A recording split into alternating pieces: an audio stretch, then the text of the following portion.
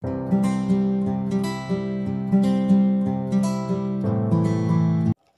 all, today we are going to discuss on the topic limits to growth. And first we move on to introduction. Limits to Growth is a 1972 report on the exponential economic and population growth with a finite supply of resources. ഈ limits to growth എന്ന് പറയുന്നത് 1972 submit ചെയ്ത ഒരു റിപ്പോർട്ടാണ്. ഇതിൽ നമ്മുടെ supply of resources കുറയുകയും economic and population growth ക്രമാതീതമായി കൂടുകയും ചെയ്യുന്ന ആ സിറ്റുവേഷനെ പറ്റി നടത്തിയ ഒരു സ്റ്റഡിയാണ് ലിമിറ്റ്സ് ടു ഗ്രോത്ത്. ഇത് 1972 ഈ റിപ്പോർട്ട് സബ്മിറ്റ് ചെയ്തിരിക്കുന്നത്. And then we want background. In 1968, a group of about 75 persons belonging to different strata of society from around the world founded the Club of Rome, an international non-governmental organization to the study of world problematic. 1968 different സെക്ഷൻസിൽ നിന്നുള്ള ഒരു 75ഓളം ആളുകൾ ചേർന്നിട്ട് ഒരു group form ചെയ്തു. ആ ഗ്രൂപ്പിനെ പറയുന്നതാണ് club of Rome. ഇതൊരു ഇൻ്റർനാഷണൽ നോൺ ഗവൺമെൻറ്റൽ ഓർഗനൈസേഷൻ ആണ്. ഈ ഗ്രൂപ്പിൽ ഫസ്റ്റ് നടത്തിയ ഒരു സ്റ്റഡിയാണ് world problematic. The term it coined to describe political, social, cultural, environmental and technological problems and long-term perspective. Our world problematic എന്ന് പറഞ്ഞിട്ടുള്ള സ്റ്റഡിയിൽ കോൺസെൻട്രേറ്റ് ചെയ്തിട്ടുള്ള ഏരിയകൾ പറഞ്ഞു കഴിഞ്ഞാൽ ഒരുപാട് പ്രോബ്ലംസ് ആണ്. അതിൽ political, social, cultural, environmental and technological problems ഇതെല്ലാത്തിനെ കുറിച്ചിട്ടുള്ള അവർ ആ ഒരു സ്റ്റഡിയിൽ ഇൻക്ലൂഡ് ചെയ്തിട്ടുണ്ട്. It bring together scientist, researchers, business people and head of state from all continents. നമ്മൾ പറഞ്ഞു ഇതിൽ ഒരുപാട് ആളുകൾ ചേർന്നിട്ടുള്ള ഒരു ഗ്രൂപ്പാണെന്ന്. ആ ഗ്രൂപ്പിൽ ഉണ്ടായിരുന്ന മെമ്പേഴ്സ്, അതിൽ ഉണ്ടായിരുന്ന ആളുകൾ പറഞ്ഞു കഴിഞ്ഞാൽ scientist, researchers, business people and head of state from all continents.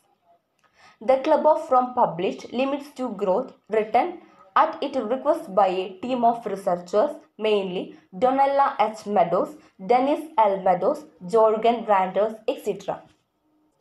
Club of Rome ഈ ലിമിറ്റ്സ് ടു ഗ്രോത്ത് എന്ന് പറഞ്ഞിട്ടുള്ള ഈ ഒരു റിപ്പോർട്ട് പബ്ലിഷ് ചെയ്യുന്നത് ഒരു ടീം ഓഫ് റിസർച്ചേഴ്സിൻ്റെ റിക്വസ്റ്റിൻ്റെ ഭാഗമായിട്ടാണ്. ആ ഒരു ടീം ഓഫ് റിസർച്ചേഴ്സിൽ മെയിൻലി ഉണ്ടായിരുന്നത് ഡൊണല്ല H meadow, Dennis L meadows and Jurgen റാൻഡർ. Limits to growth simulate the interaction of 5 global economic subsystems, namely pollution, industrial production, pollution, and consumption of non-renewable natural resources. Limits to ഗ്രോത്തിൽ our interact ചെയ്യുന്നത് mainly ഒരു 5 global economic subsystems ആയിട്ടാണ്. അതിൽ pollution, industrial production, pollution, consumption of natural resources. Non റിനവബിൾ natural resources എന്ന് പറഞ്ഞു കഴിഞ്ഞാൽ നമുക്ക് തിരിച്ച് recreate ചെയ്തെടുക്കാൻ പറ്റാത്ത റിസോഴ്സസ്. ഇപ്പോൾ നമ്മളത് ഒരിക്കൽ ഉപയോഗിച്ച് കഴിഞ്ഞാൽ അത് വീണ്ടും നമുക്ക് തിരിച്ച് റീസൈക്കിൾ ചെയ്ത് കൊണ്ടുവരാനൊന്നും പറ്റാത്ത തരത്തിലുള്ള നാച്ചുറൽ റിസോഴ്സിനെയാണ് നോൺ റിനവബിൾ നാച്ചുറൽ റിസോഴ്സസ് എന്ന് പറയുന്നത്. And then we move on to limits to growth theory. Limits to growth theory says nature had set A limit. Beyond the limit development cannot possible. ഈ limits to growth എന്ന് പറഞ്ഞ തിയറിയിൽ പറയുന്നത് നമ്മുടെ nature already ഒരു limit set ചെയ്ത് വെച്ചിട്ടുണ്ട്. ഇപ്പോൾ നമ്മുടെ ഡെവലപ്മെൻറ്റും നമ്മുടെ ഗ്രോത്തും ആ ഒരു ലിമിറ്റ് എത്തിക്കഴിഞ്ഞാൽ ആ ഒരു പോയിന്റിന് ശേഷം ഡെവലപ്മെൻറ്റ് പോസിബിൾ അല്ല. നേച്ചർ എത്ര വരെയാണ് ആ ഒരു ലിമിറ്റ് സെറ്റ് ചെയ്ത് വെച്ചേക്കുന്നത് അവിടെ വരെ മാത്രമേ നമുക്ക് ഡെവലപ്മെൻറ്റ് പോസിബിൾ ആവുകയുള്ളൂ. ആ പോയിന്റ് എത്തിക്കഴിഞ്ഞാൽ പിന്നെ ഡെവലപ്മെൻറ്റ് ഡീക്ലൈൻ ചെയ്ത് തുടങ്ങും. അതാണ് ഈ ലിമിറ്റ്സ് ടു ഗ്രോത്ത് തിയറിയിൽ സിമ്പിളായിട്ട് പറഞ്ഞിട്ടിരിക്കുന്നത്. Massachusetts Institute of Technology developed limits to growth model specifically to investigate 5 major trends of global concern. ഇനി നമ്മൾ നോക്കാൻ പോകുന്നത് limits to growth theory investigate ചെയ്യുന്ന 5 മേജർ ഗ്ലോബൽ കൺസേൺ ആണ്. അതിൽ first one accelerating global industrialisation, second one rapid world population growth, third one wide spread malnutrition caused by poverty, fourth one dependence of non-renewable resources and their accelerated depletion, fifth one deteriorating environment. നമ്മുടെ എക്കണോമിയിൽ ഭയങ്കര ഫാസ്റ്റായിട്ട് നടന്നുകൊണ്ടിരിക്കുന്നതാണ് industrialisation. അപ്പോൾ അതിൽ first അവർ focus ചെയ്തിരിക്കുന്ന area പറഞ്ഞ accelerating global industrialisation ആണ്. And second one rapid world population growth. നമ്മുടെ പോപ്പുലേഷൻ്റെ growth ഒരിക്കലും ഒരു കൺട്രോൾ ഇല്ലാതെ പെട്ടെന്ന് വേഗത്തിലുള്ള ഒരു ഗ്രോത്ത് ആണ് നമ്മുടെ പോപ്പുലേഷൻ്റെ ഭാഗത്തു നിന്നും കാണാനുള്ളത്. അപ്പോൾ second one rapid world population growth. Then wide spread malnutrition caused by poverty. ഒരു പോവർട്ടി വരുമ്പോൾ ന്യൂട്രീഷ്യസ് ഫുഡിൻ്റെ ഒക്കെ ഒരു അവൈലബിലിറ്റി ഭയങ്കരമായിട്ട് കുറഞ്ഞു പോകും. അപ്പോൾ wide spread malnutrition caused by poverty. Then dependence of non renewable resources and their accelerated depletion. ഇപ്പോൾ നമ്മൾ നോൺ റിന്യൂവബിൾ റിസോഴ്സസ് കൂടുതലായിട്ട് ഡിപ്പെൻഡ് ചെയ്യുകയാണെങ്കിൽ അത് പെട്ടെന്ന് തന്നെ അത് ഡിപ്ലീറ്റ് ആയി പോകും. ഇതുപോലുള്ള സിറ്റുവേഷൻസ് നമ്മുടെ എൻവയോൺമെൻറ്റിനെ ഡിറ്ററിയോറേറ്റിംഗ് എൻവയോൺമെൻറ്റ് ആക്കും. നമ്മുടെ എൻവയോൺമെൻറ്റ് അധപതനത്തിന് തന്നെ കാരണമാകും. ഈ 5 പോയിൻ്റാണ് മേജറായിട്ട് ലിമിറ്റ്സ് ടു ഗ്രോത്തിൽ ഇൻവെസ്റ്റിഗേറ്റ് ചെയ്യുന്ന main global concerns. The theory drawn by the researchers was that if the growth trend in world population and industrialization continued unchanged, the model's limits to growth would be reached sometime within the following 100 years.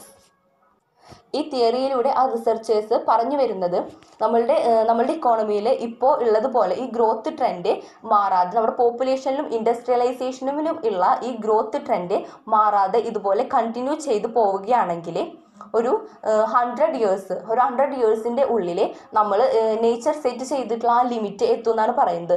Around 2072 ആകുമ്പോഴേക്കും nature set ചെയ്തിട്ടുള്ള ആ ഒരു ലിമിറ്റിലേക്ക് നമ്മളുടെ growth എത്തും.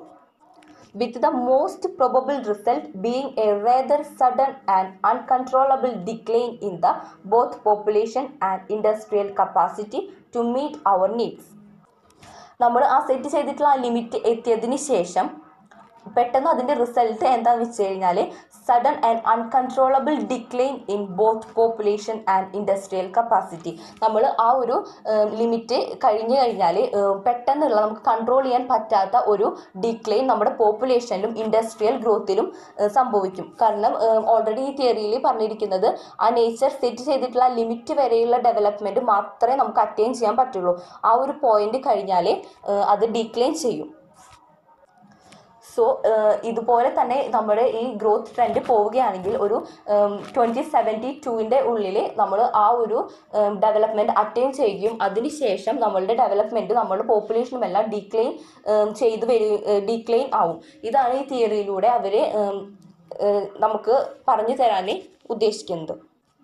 And then we move on to the conclusion. This theory states that development and growth was possible only for a limit. After that, there is a uncontrollable decline. നമ്മൾ മുമ്പ് പറഞ്ഞ പോലെ ഈ തിയറിയിൽ ഡെവലപ്മെൻറ്റും ഗ്രോത്തും ഒരു ലിമിറ്റിന് കൂടുതൽ നമുക്ക് അറ്റൈൻ ചെയ്യാൻ സാധിക്കില്ല എന്നാണ് പറയുന്നത്. ആ ഒരു ലിമിറ്റ് കഴിഞ്ഞാൽ നാച്ചുറലി നമ്മൾ ഡിക്ലൈൻ ആയി പോകും. നമ്മളുടെ പോപ്പുലേഷനും ഇൻഡസ്ട്രിയൽ ഗ്രോത്തും എല്ലാം ഡിക്ലൈൻ ആയി പോകും. അതാണ് നമ്മൾ ഈ ലിമിറ്റ്സ് ടു ഗ്രോത്ത് തിയറിയിൽ സിമ്പിളായിട്ട് നമ്മൾ ഉദ്ദേശിക്കുന്നത്.